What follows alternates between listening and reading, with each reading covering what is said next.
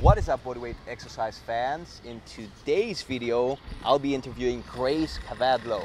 And if that last name rings a bell, guess what? What's your relationship with Al? Al Kavadlo is my husband and my calisthenics mentor and coach. How cool is that? Training with your husband, doing calisthenics. Does that help? Does it have its challenges or? You know, sometimes I'm a little intimidated by him because it makes me want to perform better. Okay. So I guess in a way, that's what's probably made me make so much improvement in the last few years that we've been married. Yeah. It's been my best time practicing, and it's challenging, but it's fun because he's the best coach out there. You know, he gives the best cues, and I feel like it's because of his encouragement that I've gotten so good at it. Can a woman actually do like the difficult exercises like pull-ups? It's very hard, yes. Women are stronger in our lower bodies, so we have to make up for it by really training these upper body movements like the push-up and the pull-up regularly. It took me a long time to do it, but at least about a year of training, serious, consistent training, but I got it, and it completely changed my body. It made me more confident as a practitioner and also as a woman. Yeah, I think it looks super cool when a woman can pull off pull-ups. Absolutely. So what are some other exercises that you really recommend for women? What are your favorite ones?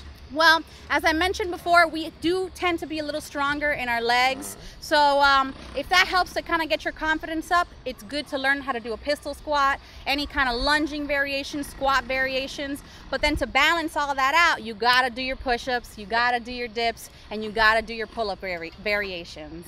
Okay. Lately, I've been really obsessed with practicing handstands. Handstands really give me the confidence to get over lots of fears that I have. Fears of falling over, fears of face planting. And along with the pull-up, I feel like learning the handstand made me just enjoy training more, you know, because it's not just about doing reps of a certain movement. You can also practice and learn really cool skills. And nothing to me is more beautiful than like someone that has a really amazing handstand practice. Yeah.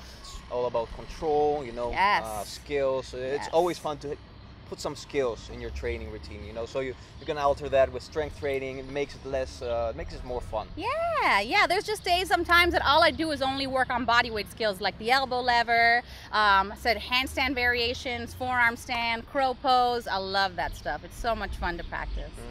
And you know, a lot of women are a bit intimidated when they hear calisthenics. They think, oh, I'm gonna get too bulky, my body won't look that good.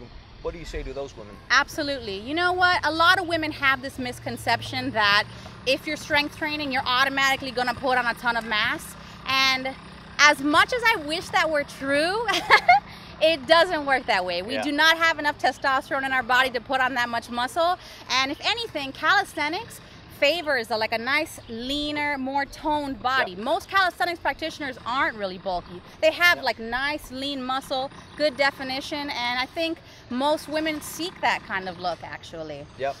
It's funny because when women tell me that, I mean, like, people like me and you are like training for years, and you know, we're always trying to also add a bit of muscle, but it takes so much effort. So, you know, it's not that easy. Don't be afraid. No, absolutely. Calisthenics training is for everybody, men and especially for women.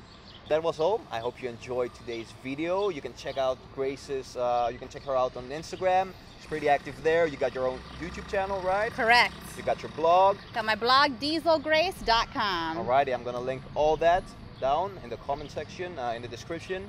And until next time, yeah, keep on training.